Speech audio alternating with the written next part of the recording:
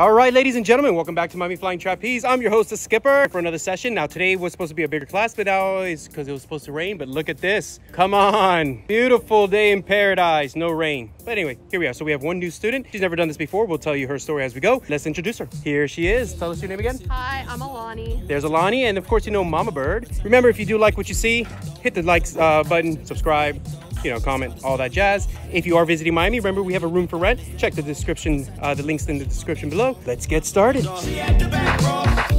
I really take is a little taste. Island girl, blue eyes with a little bass. Here for the thrill, I don't need a chaser. Wanna vibe and get away. Shimmy, shimmy. All right, so here we are. Welcome back. I'm here in the studio. Quick announcements. Remember, if you need a place to stay when you're in Miami, we do have a room available. Check out the links below. And don't forget about Mama Bird has a link for the kitties if you want to donate and help out with our 44 rescues. Okay, so with that, let's go ahead and get started. So I'm going to do things a little bit different. Now, you're going to see everything at 100%. Normally, I've been doing it at 75% speed. You're going to see it at 100% speed. It comes at you very fast. And then I'll pause and I'll slow down where it needs to be. And also, you're going to see a camera on me. Let's check it out.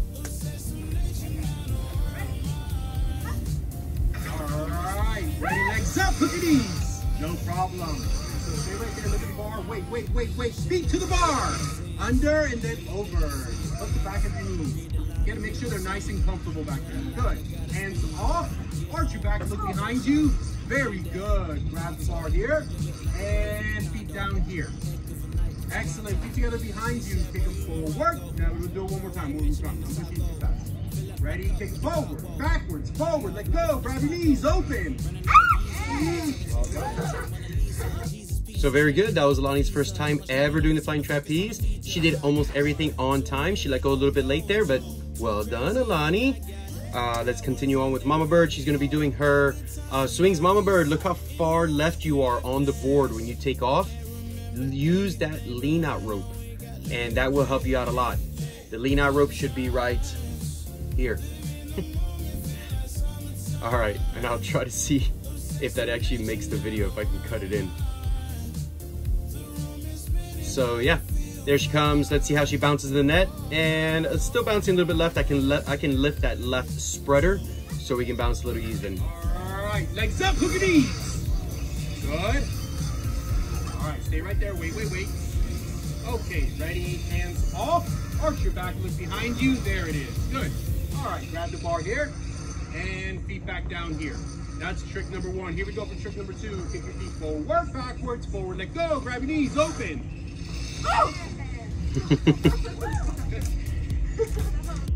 All right, so there she goes again. Again, she ended up a little bit back because let go late, but very good job. I think from there she's gonna move on to a new trick. So here I go. I'm just gonna be warming up. I do what is called kill and build. Now I am trying to ease into it, so I'm doing TikToks to lower my swing. I only do it twice. I'm not trying to get super low. Let's see, I think I'll do it again. No, there you can see how I'm pulling up to build it back up. And pay attention to where my height is and watch how I build it and build it and build it. And see how I'm getting higher in the back there. And then I pull it up. And I'm probably doing about 75–80% here because I'm not trying to overdo it. Again, remember, trapeze hands. So I'm not trying to overdo it. Mama Bird, you took off to the left a little bit again. See how you're coming back to the left? Use the lean out rope. Lean out rope is going to be right here, right here, right here, right here. I don't know if I'm gonna get that in film, but I'm gonna play with my editing magic as I go learning. I'm getting better at the editing, getting better at the multi-camera setup and how to sync everything together. I am using old cameras. They're a little frustrating, but it's doable. Well done, Mama Bird, not bad. All right, so here I go again. I think I'm going to be doing what's called uprises. So not a lot of power and uprise right there. So here I gotta get used to this because I'm doing it on the back end, which is back here, right? I wanna do it on the front end. And when Joe gets back, I'm gonna do it with him. It helps to see somebody else do it. But I need to get more comfortable with this and start doing my forward overs again. And I do it from time to time. If I wanted to do it, I could do it. Again, I'm not trying to overtrain. Really just want to enjoy my experience and slowly lose some weight, get fit. Again, chances of me being a flyer are exceptionally rare, or small, I should say. I am a catcher. I'm just big, and that's what catching is. So I went for a double barrel roll there. I got through one. I was like, I don't have enough time, so I kind of just opened up. All right, let's watch Alani. Wait, legs up now. Good. Quickly. Got it. Gotta commit to that, Alani. You got it. Legs up. All right, wait for me. Don't do it before me. Wait. Yep. So right there where you saw, Alani went too early. So you have to wait until your instructor says legs up, because they've done this a million times. This is only her third time ever doing it. So when you do it for the first time, if you decide to take a flying trapeze class and you have to hook your knees or get your feet up, wait for the instructor, because right when you hit peak, that's kind of when your legs want to whip up, and your instructor will tell you legs up there. Wait now. Do it with me. All right, and keep those feet together when they go up. Wait for it. Hands off. Good. Arch your back behind you. Good. All right, grab the And don't forget to point those toes. You're in the circus now, Alani. down here. All right. Just wait for the kick. Wait for me. So keep your legs, your feet just slightly behind you. Ready? Kick forward, backwards, forward. Let go. Grab your knees open. There we go. And you can see how fast it comes at you. All right, so let's watch Mama Bird. Again, Mama Bird always taking off to the left, and that's because she's not using the lean out rope. And I'll try to remind her next time we train, use the lean out rope, because these risers are far back compared to how close the board is. I would either have to make new risers, which is not out of the realm of possibilities. If I have the time to do it, I'll do it, or use the lean out rope. Well, let's just use the lean out rope until I make new risers. All right, so here I'm showing a 2-position pike whip. And like I said, when I show a 2-position pike whip, since they're already used to hooking their knees, I just say first position is knee hang. Now, it does come at you fast. And this is, believe it or not, this is the first time I ever do a pike whip, ever. I teach it, but I've never done one.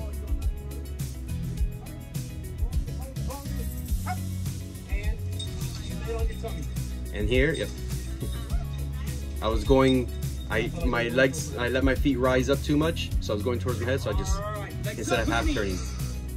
Both together, no, inside, and always bring your feet up together. Good. Ready, pike. All right, Nick, okay, ready, hop, let go, Superman. There. Now, for those of you who are doing this for the first time, don't leave your arms back. You want to protect yourself. Superman, get your arms in front of you. I did my best to hold her up. I wasn't expecting that just yet, but it doesn't matter. So I asked her if she rug burned. She was not at all. Good. So when you do it, keep your head up and hands in front of you as if you were going to the catch. Superman down. So let's see how she does on this one. All right, legs up, look at these. All right, no problem. Look at the bar. Wait. Now, both together. Good. Now stay right there. Wait.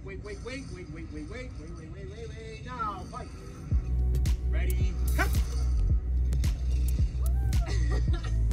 And I kind of like this angle because you can see what I'm doing as an instructor and how I hold them up.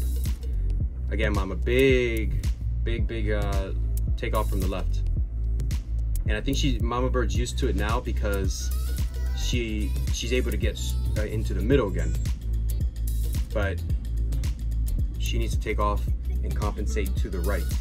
Let's see how the net is bouncing. So it's still bouncing her a little left, which means I got to raise that side. And it's not much, it's maybe 1.5 inches that I'll raise it. All right. And let's see what I do here. All right, so you can see there, very early release. Look at the bar keeps going up. So the energy's there because you'll see that I'll stay above the bar, but look how much I travel. And my feet, when I let go, look where they're at. I'm letting go here. Look at my feet are positioned. I want to see if I get this. I think it's positioned diagonally this way. Diagonally this way. And it needs to be over the bar. And yeah, it's just not working out for me. I need to change something up. And then let's see what I do here. Ooh, yeah, I went for the double barrel roll.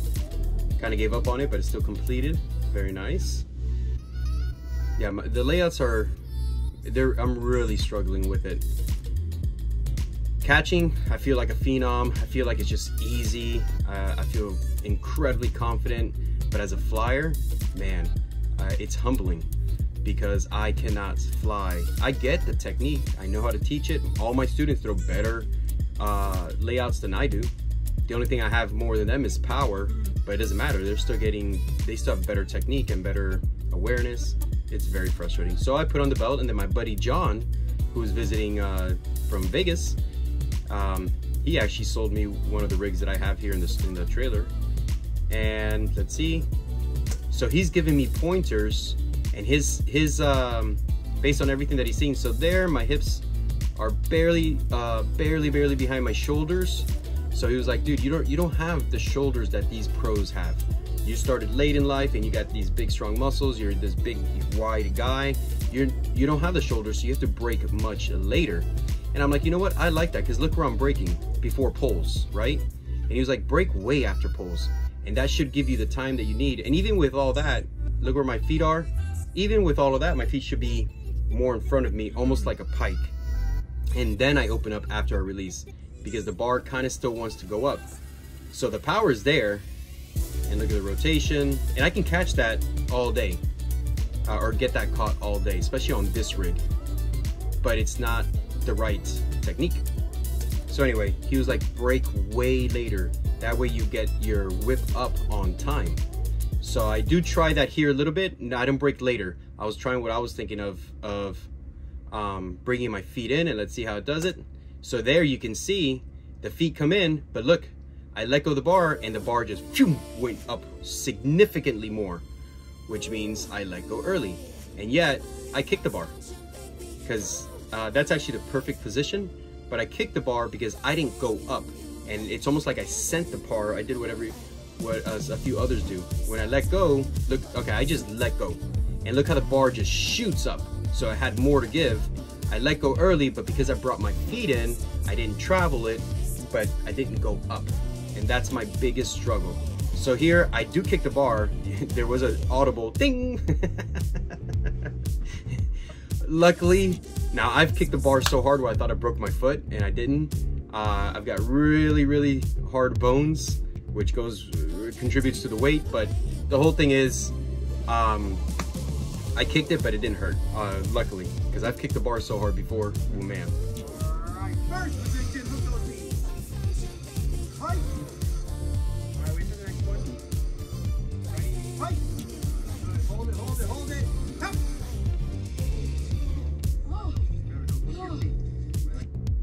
All right, let's watch Mama Bird. She's trying to take off to the right. I see that, but not quite. So Johnny Vegas there, he gave her some pointers, and she felt pretty good. She felt better.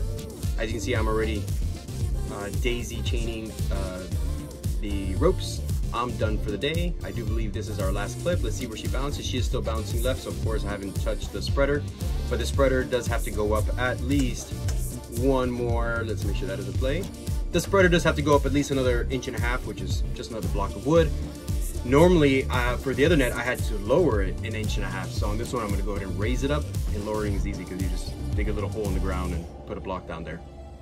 So yeah, I hope you guys enjoyed this session. They are gonna start being, I think I'm gonna try this format where it's 100% speed.